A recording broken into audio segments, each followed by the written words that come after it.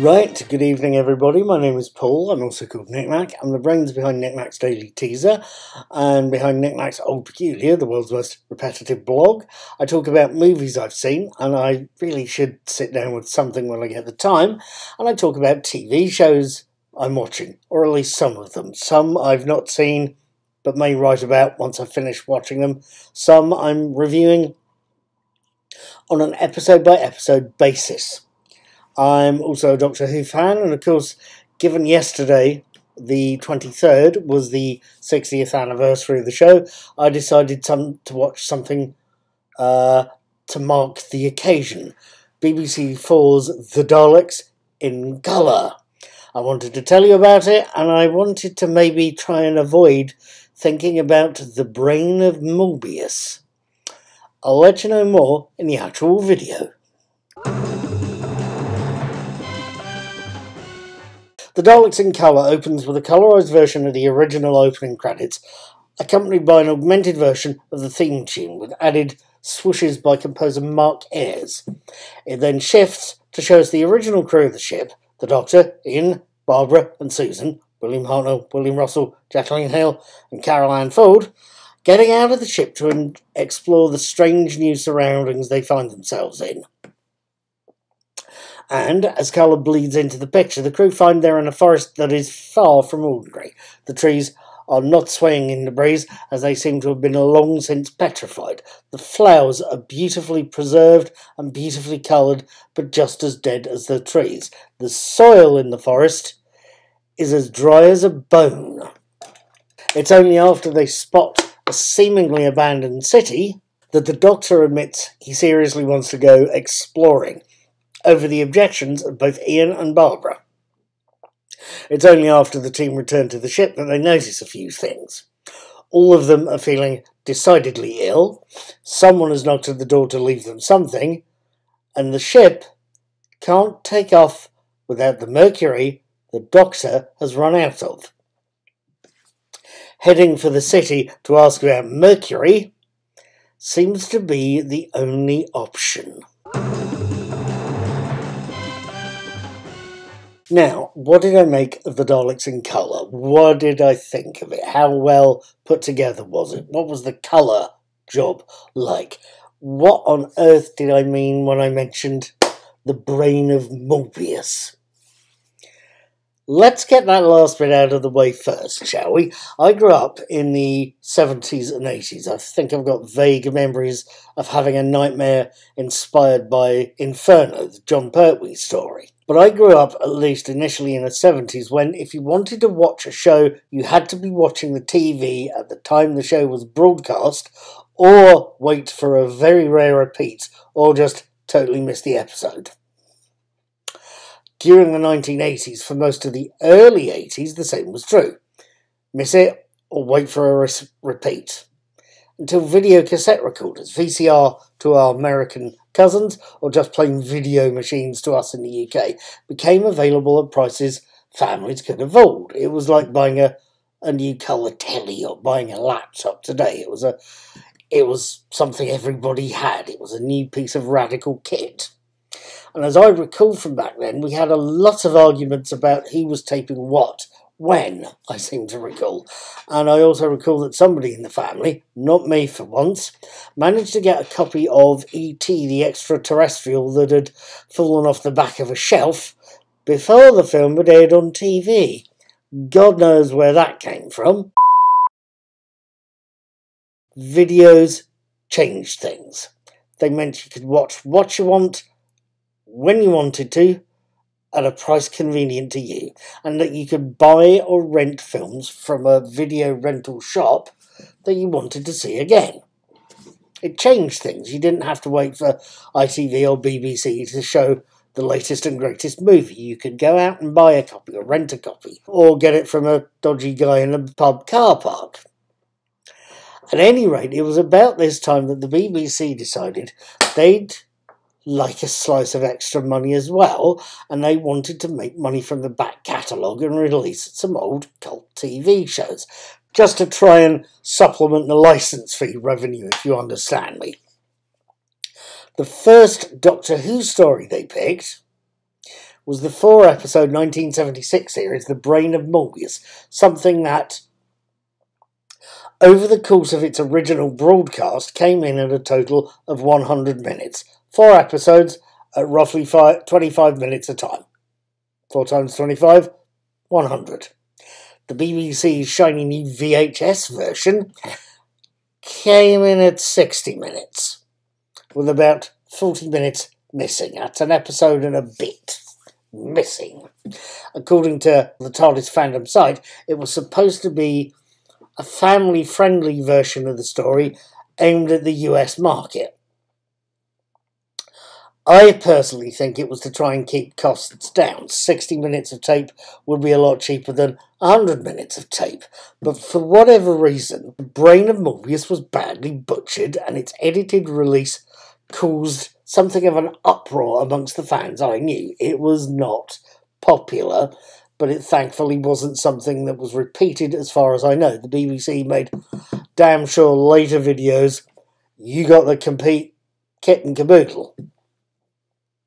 Like I say, something that was never repeated to the best of my knowledge until the BBC announced a 75-minute colourised version of the Daleks, which would air on the night of the 60th anniversary itself. I was curious. I wanted to see it. But I was very aware that The Brain of Morbius had suffered from its editing. I wasn't aware of many things. I was aware that the full version of the Daleks runs to some 175 minutes or so, just shy of 3 hours in length. It's 7 episodes, 25 minutes or so a time. 175 minutes, roughly 3 hours. I was aware, and am aware, that younger audiences may not want to sit through that unless it's a big event movie. They may want to see a version of the story that, like the Peter Cushing film version, wasn't that much longer than 90 minutes. Doctor Who and the Daleks, that very movie, comes in at a technicolored 80 minutes. I'm also very aware that the colorization process takes time. I don't know that much about these things, but I'm very aware that this sort of thing, like old-fashioned cell animations, the colouring can take time even with the AI and computer technology that's available. Colouring each frame would take a while. Rendering and exporting the video file could take even more time. The shorter a given video that needs exporting, or the lower the resolution of said video, the less time the rendering of that video would take. Making videos for YouTube and using Handbrake to recode stuff teaches you a thing or two. At any rate, I was not surprised to see that this new, shiny, colourised version of the story had been editing into a shorter form. Was I right to be concerned about the length?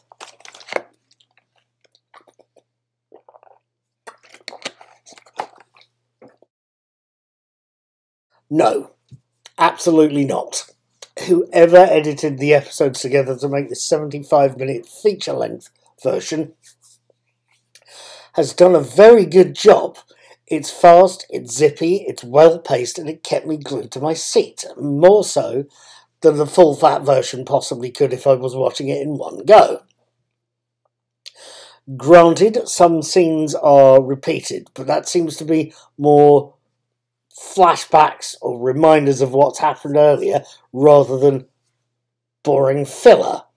Mark Ayres' additional music, the theme tune, or his take on the original Delia Derbyshire theme tune, seems genuinely very good, as does the rest of his composition work for this particular piece. Granted, there are times it seems intrusive. It did when Barbara first encounters a Dalek, and when the rest of the crew do likewise a few minutes later. There are also times when the Daleks are deciding to release more radiation into Skaro's atmosphere. That springs to mind here as a good example. There are times when the music is perfect. And generally speaking, the score is very well done and added to the pace of things. It added drama and tension and pace. The colorization process itself sometimes is not perfect.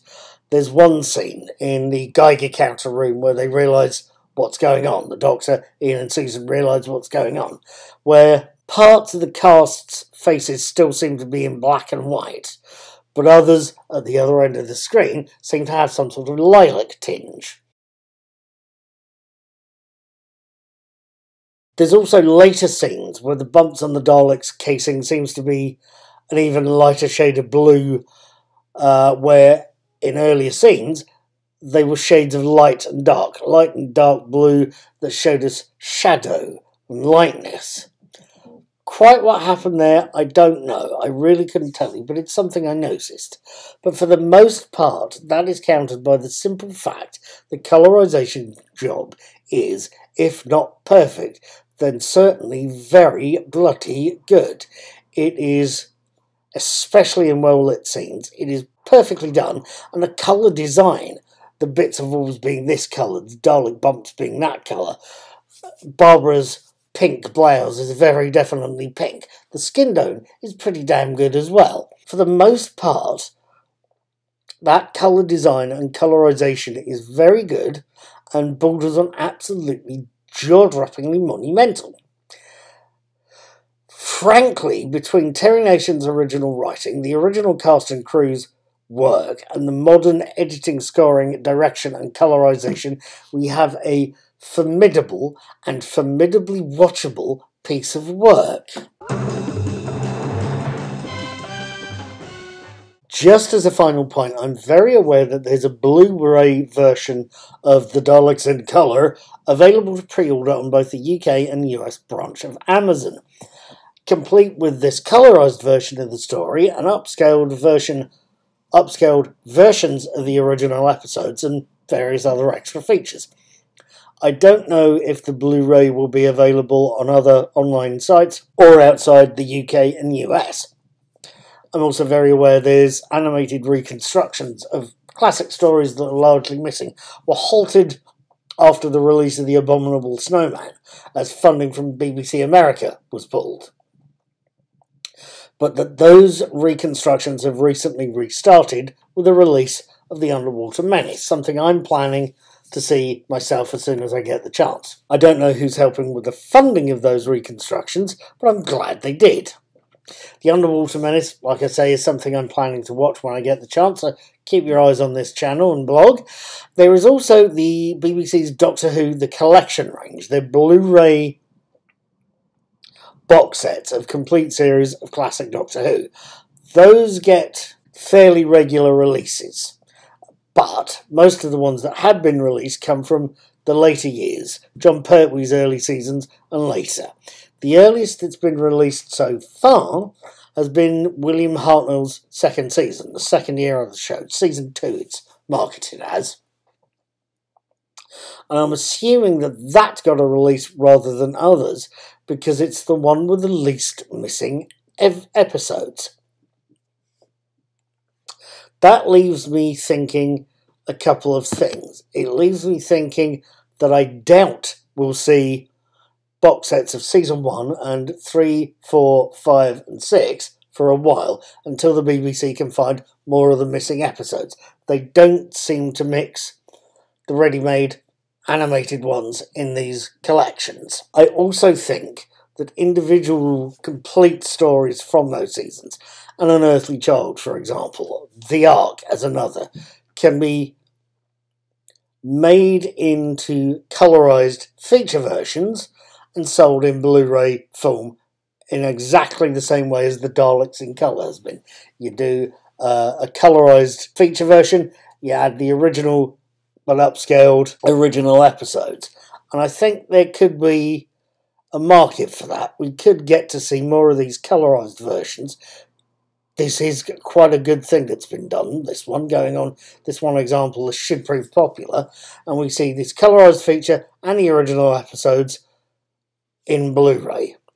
Given how well the Daleks in colour has been done, I think that sort of release will be a money spiller. And I think this show is worth your time. Right, with all of that lot said, done, dusted, thrown down the corner and then gently swept under the carpet, I am going to leave things here with a possible last few words as well. Firstly, yes, the Daleks in colour is worth your time. Go watch it, leave me a comment or two either on the blog or here on YouTube. I am also going to tell you or highlight some dates. I am writing this and recording this post on Friday the 24th of November. I will be watching the first of the anniversary specials, The Star Beast, tomorrow, the 25th, and I will have my written video reviews of it up on the 26th of November. There's more. I'll be watching The Bear Hug, the next episode of For All Mankind, on Monday the 27th of November, and I will be posting my written and video reviews of that on the 28th. Hopefully, I will see you one of those days. I will love you, leave you, wander off into the sunset, and leave you with the very ironic phrase of Sir Patrick McGowan. Be seeing you.